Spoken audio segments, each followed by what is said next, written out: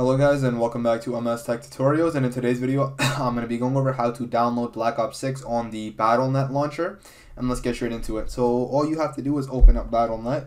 One thing you guys can do is before opening it up, you can right click on it, hit run as an administrator, and open it up this way if there are any issues. But anyways, once you do open up BattleNet, you honestly see it right here in the home page, but if you don't, you can just go to either games or shop. Just search up, Black Ops 6, whatever, and yeah, and click on buy now. Once you are on buy now, all you can do is either click on one of these two, these two options, and then, you can simply just click on buy now, and then that is it. That is how to download Black Ops 6 on the Xbox Game Pass. Just make sure you, choose this one, Call of Duty Black Ops 6 for PC, BO6, and one of these two options. And yeah, that should be it. That is how to download Black Ops 6 on BattleNet. And thank you guys for watching. Make sure to give the video a thumbs up, subscribe to the channel, and have a great day.